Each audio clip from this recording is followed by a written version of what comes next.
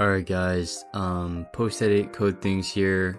This is what the final product of the auto depth of field system will look like. So as you can see, we are looking at this block right here, so everything behind it is blurred. Same thing on this side. It works with any object in your game, but obviously in this example map you just have blocks right now, so that's like the main thing that you can see. But yeah, let's get on to this tutorial. Alright guys, code things here, and today we're going to be adding a depth of field system to our pre-existing realistic character. So this should be a shorter tutorial.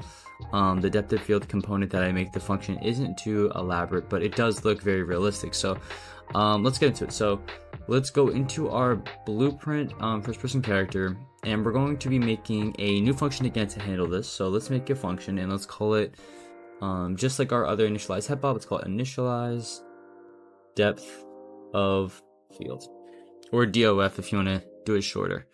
So with this, we're going to have to do a couple different things. The first thing though, we're going to want to make a line trace by channel, but in order to do this, we need a start and an end. So let's make a line trace by channel.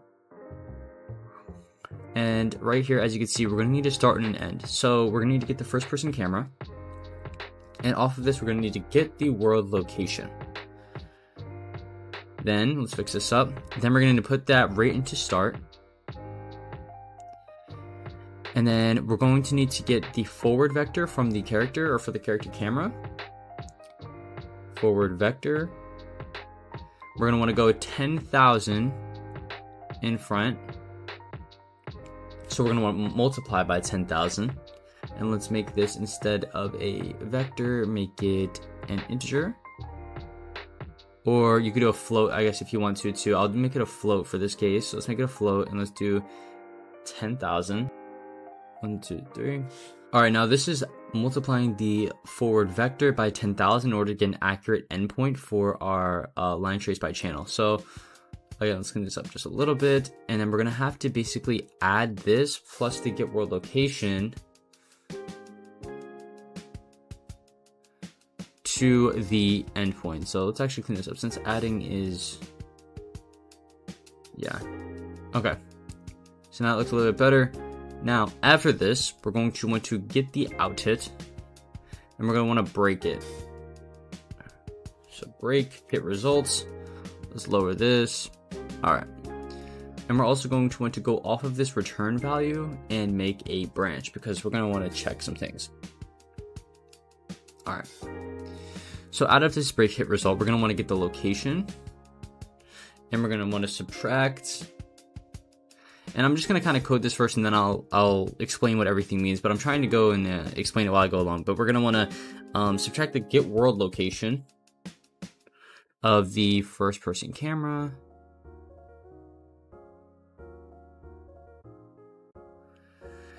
And we're going to want to get the vector length of this. Let's make this straight if we can. We'll clean that up.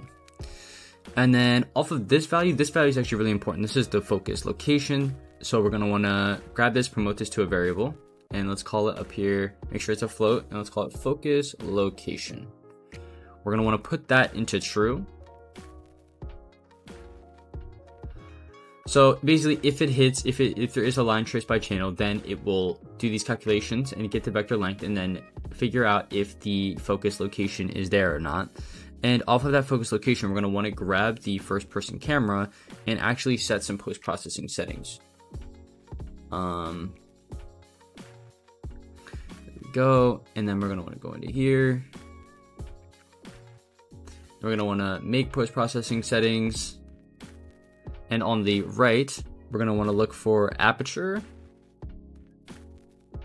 or the f-stop. Aperture f-stop. We're going to want to get the maximum aperture, which is here, and then we're going to want to grab the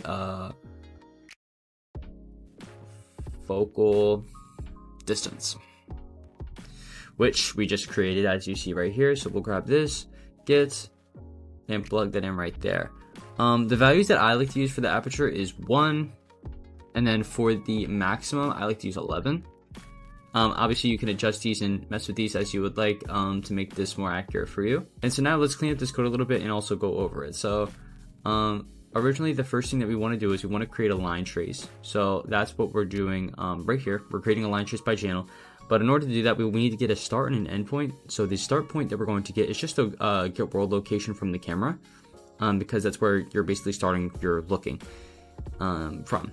And then you want to get the forward vector and multiply that by 10,000, and then add the get world location in order to get the end point. Basically, that's just where the line ends. You want to just make sure that you have ample space in order for it to end at a certain spot. If you want to make this longer, that would be the dependent of where your depth of field actually sees from. So like, for example, if you were standing right here, your depth of field would be right here. But if you were standing back here, it would still make this the item in focus if you wanted to be that far away. But that would all be dependent on how far you made this multiplication. And then after this, we're going to get the out hit, and we're going to break hit result, because we need to get the location of this hit. Once we get the location of this hit, we need to make sure we set up a branch, because if there actually is a line trace by channel, if there actually is a hit, then we want to set the focus location. But if there is not, we don't want to do anything, because that's like if we're just walking around right here, there's no hit result. So we're not going to actually make a focus location variable, because there is no focus location. Now, we're going to do these calculations in order to get the focus location, and then once we do that, we want to go off of the first-person camera and set the post-processing settings to make sure that there is a depth of field in place, utilizing the variable we just created. So now, with this function created, we will go into our event graph, and actually we can make this look a little bit better. So a couple of things that we're going to want to do in our event graph is that we're going to want to clean up our begin play. Our begin play is really important, so let's event begin play instead of input action mapping, and let's actually grab all of these nodes and let's right click and press collapse nodes, and we'll actually, instead of making this whole thing just for adding input mapping, we'll just call this add input mapping, which is a pretty useful tool. It makes it like kind of like a function,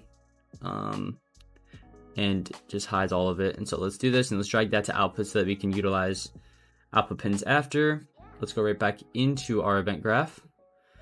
And now we're going to set up the depth of field. So off of the begin play, we want to make sure that we have a set timer by function name.